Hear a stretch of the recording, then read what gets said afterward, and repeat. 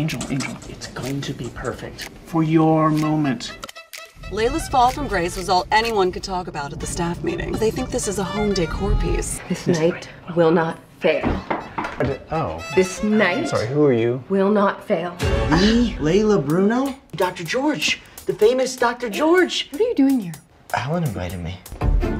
Out of my house. Easy, Queen of Hearts. Look, I'm having some weird romantic issues and a possible stalker or two. What's the matter, baby? You're a psycho. Who's that? That's Molly Arden. Oh my God. Oh my God. Ooh, let's eat. You two are such a cute couple.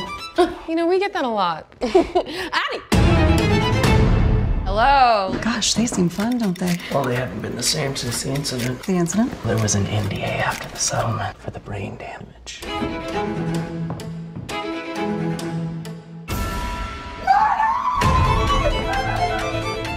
Is Helen okay? Helen is dead.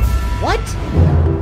No! When I left her, she was fine. You said you hadn't seen her! There was a man. I was coming. No! Oh my God. Are you okay? I'm not opening the door. There's an accident. He's on the loose. Did you hear that? An axe man. I mean, that's concerning. Oh. You can't just waltz in here like we're having a dinner party. I was invited by my girlfriend, Helen. Who? Get me to my girl now. Where is she? Oh my God.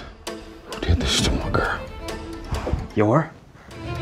I don't trust none of you motherfuckers. Molly is the one who found her in the closet, actually, and... Are you seriously trying to implicate me? And you. What? Me? We're gonna fight. If we want to survive, I gotta be this guy's best friend. All of y'all are suspects. Finally ready to tell us the truth? Look at this. This is blood.